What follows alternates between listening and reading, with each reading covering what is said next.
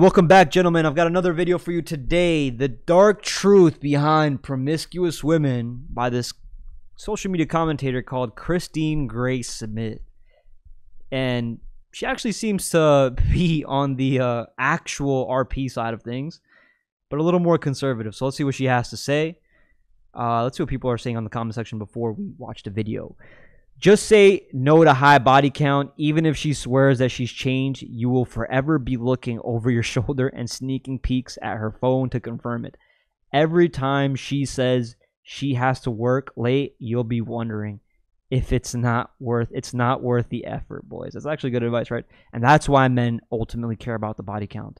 Not so much the body count, but they care about the decisions a woman has made and the kind of emotional roller coaster that she wants to be on and that she's chosen to be on, right?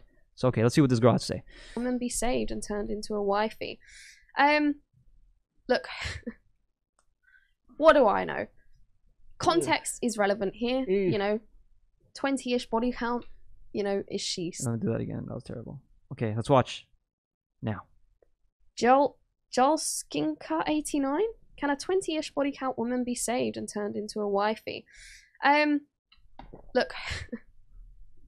What age? What age is she at? I know. Context is relevant here, you know. 20-ish body count, you know, is she 60? Is she 20? I think that makes the world of difference. Even still, 20 is quite high. You see how hard it is for a woman to give advice on how to lead? She's trying to give dating advice to a man, and it's hard for her because she's never actually had to lead another woman. She's never been in the game. She doesn't understand it. She can't grasp it. She only understands her perspective as a woman. She's like, like once you made a decision, you really can't take it back. Like you're kind of stuck with it, right? Emotional, damn it. Look, ultimately, I think on the issue of body count, it all comes down to real actions. So let's say I did a reaction actually to an Alexandra Grace video recently on this topic.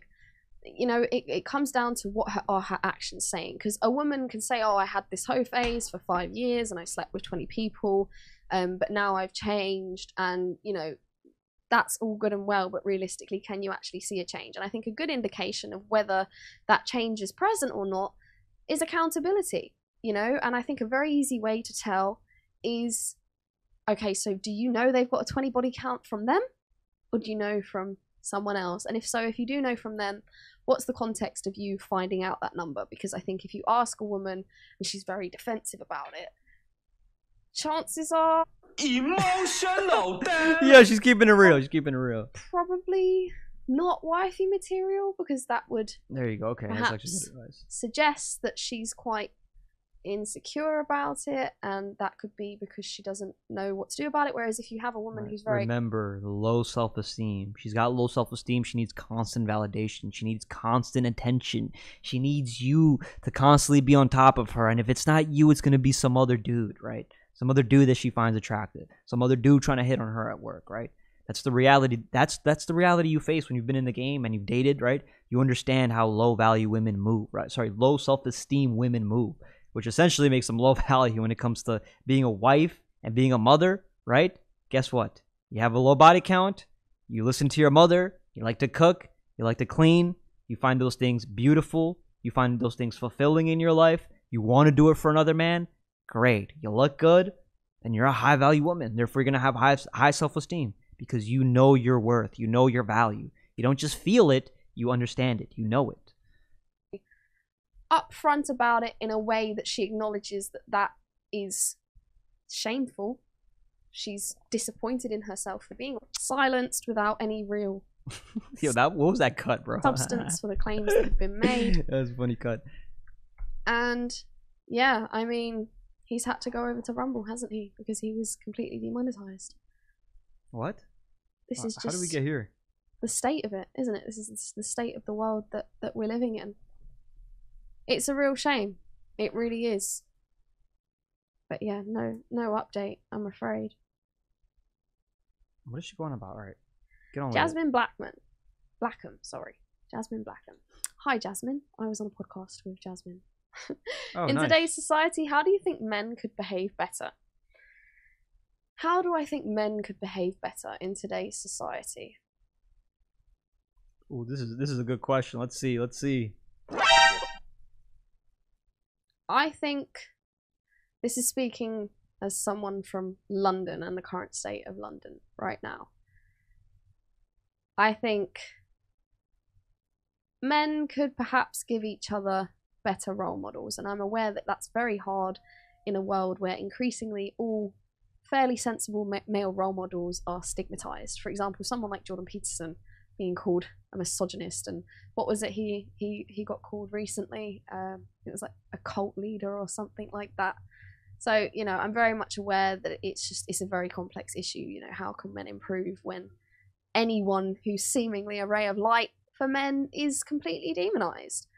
But there are issues with our young men of today, at least in London, because they seem to think that the answer to things is to carry a weapon and, you know, go out and unfortunately stab each other and stab. Damn, shorty, what kind of men you choosing? Is this just everyday news, or is like these are the guys you choosing? But I know London, there's like a high stabbing rate. That's funny. Unfortunately, children. That's what's happening. So she's saying, okay, men need to seek better role models. That's not a bad idea, right? But the truth is, as a man, what you don't want to do is you don't want to over-idolize a man. You don't want to follow everything they say and just completely agree with all of it without questioning why it's true, right? Where it comes from. You always want to be critically active with your thoughts so that you know how you're going to plan and prepare in the situation and the environment that you're surrounded in, so that you could take most advantage of watching what another person does and implementing it into your life, right?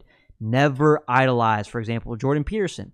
What are his focal points? What are his strengths, right? Jordan Peterson, he understands what men are going through. He understands how society is essentially becoming more gynocentric towards men, trying to make men weaker, right? He understands the problem, right? His solution is do what? Clean your room. These are all good. He gives good habits, right? He goes deep down into the science and all these things. But what are Jordan Peterson's flaws? Right? He's not a strong man. He doesn't know how to defend himself. Right? He's a capable provider because he teaches. He's smart. He's intellectual. But he can't defend himself. And he's definitely older. I understand that, right? But he's never learned how to defend himself. He's never actually lived up towards that physical masculine imperative, which is very, very important for men. You can't just be intellectual. You have to be physically active as well. Or else you're going to end up just like Jordan Peterson, swallowing pills to make up for your inadequacies as a man. Right? Because you take the struggle and all the hate around you, instead of working out inside a gym, lifting a dumbbell or punching a bag or sparring with another man, right? Sharpening your weapons, finding pride and confidence within those things, you decide, you know what? I'm a psychologist. I'm going to take these pills because chemically they make me feel better, right? This is their plan, people. These are demons. And then same thing for Andrew Tate, right? You need to do what you're supposed to do. Andrew Tate is the same side as is a different side of the same coin, where he lives up to that physical masculine imperative. He has good values that he puts on men today. But before, he was spreading a lot of that, like, you know, be like an OF model with a PhD, the pimp and hose degree, right? All these things that are very haram. That will not lead you towards becoming a better man, right? You'll slowly lose yourself, slowly start becoming addicted more towards gambling, or even him, like Andrew Tate, like putting money towards like gambling and investing in gambling and investing in making money, profitizing off other men gambling. These are things that you don't really want to be in if you want to be the most fulfilled man possible, right? But these are risks you're willing to take. So there's flaws with every single role model that you have as a man. Understand that it's good to listen to other perspectives of men that are very popular out there, but never idolize them. That's what religion is for. That's what God is for, right? Every man has their own path. Follow your faith, right? Follow the things, the intrusive thoughts that you have. Learn to reshape them into positive things that will help you in your life. Learn to combat all the negativity out in your life, and be grateful for something out there that put you on this earth and gave you the family that you have, and that you must rekindle, and you must reconnect, and you must lead as a man. That's the beauty of life. finding beauty in the everyday struggle, right? Isn't that what J. Cole said, right? Beauty in the struggle. Look, I'm not really the person Ugliness to in comment on the this. success. I don't really think it's fair for me to tell men how they should improve, because the truth is, I'm not a bloke. So how on earth can I comment on what men should do here in my feminine ignorance? Wow, bro. What? Yo, women like this actually exist? Are you kidding me? Yo, this girl just became a national treasure after that comment. Like, what the hell? Yo! You can say that without getting canceled? Goddamn. Shout out to you. That was actually really good. Actually, damn. You know, it's... Keeping it real. Keeping it 100. I'm no voice that men should be listening to. I can only comment on my experiences, which is how it is to be a girl. And, you know, if girls want to take advice from me, great. And I will always give my best advice to women that is in your best interests. I know a lot of women out there probably think that I'm attacking women and slandering women, but it's not the truth. I'm just acknowledging the state of us as women right now. And I think we're better than that. And I think we can make a change. So wow. All right, bro. I'm subscribed, liked up, subbed up. Go follow this girl, Christine Grace Smith. You're doing great and amazing things for young women out there. Appreciate your work. Shout out to you. Yeah, I don't really think I can give much guidance to how men can behave better because I'm not a man, and I wouldn't expect any man to listen to me. Bro, is she married? Where's the ring? No, where's the ring? How is she not married? She got the nails on. She looked good in front of the camera. She's pushing out a good message, actually. You like what I have to say? Great, because I do care about girls, and I think we can be better than we are right now. So I will do my best to help us move forward in that direction. Prince of Ariosa, if the UK gets too much, would you ever live somewhere else? I would love to live somewhere else. Unfortunately, I don't know any other languages, so I think that makes it quite difficult for me. Now, I could learn another language, 100%. So yeah, I mean, maybe somewhere like Eastern Europe. I quite like... Damn, bro, yo, I can't, bro. She said Eastern Europe. Oh my god. Yo, this girl wants to be Russian. God damn, she Russian to be Russian. That's that feminine energy right there, bro. Now I'm thinking about it. Heard Eastern Europe in terms of, you know, family life, still a really big thing over there. Quite like the values that I've heard. We've got someone who's Eastern European who works here in the studio, and I quite often hear from them what life is like over there. So somewhere like that, maybe. I'll be honest, I haven't explored enough of the world to know where else to go. So yo, this girl is ready. This girl's literally, she's literally putting herself out there in the most like feminine way possible, which is, I haven't traveled the world out there as much, right? So I still need to learn. I want to be led. Like, that's great. Yo. Yo, millionaires, bro. Yo, that's a wifey right. That's a national treasure. Go for it. Go crazy, bro. Have to do some... Learn a little bit of Russian. Privet, right? Spasiba. Pass me the vodka, Dimitris. Exploring first and visit some different countries to see where would be a good fit. But no doubt the way the UK is headed right now, it's not going well, guys. I don't think anywhere in the West is going well right now. Oh god. Okay. This is hilarious. One of my editors here at the studio, one of our editors has said, hypothetical question, if a co-worker ate your ice cream, what would be your reaction? My reaction... Alright, that's a low level. That's a low level question. Let's go. Rupert... Damn, there's that many pauses in this video?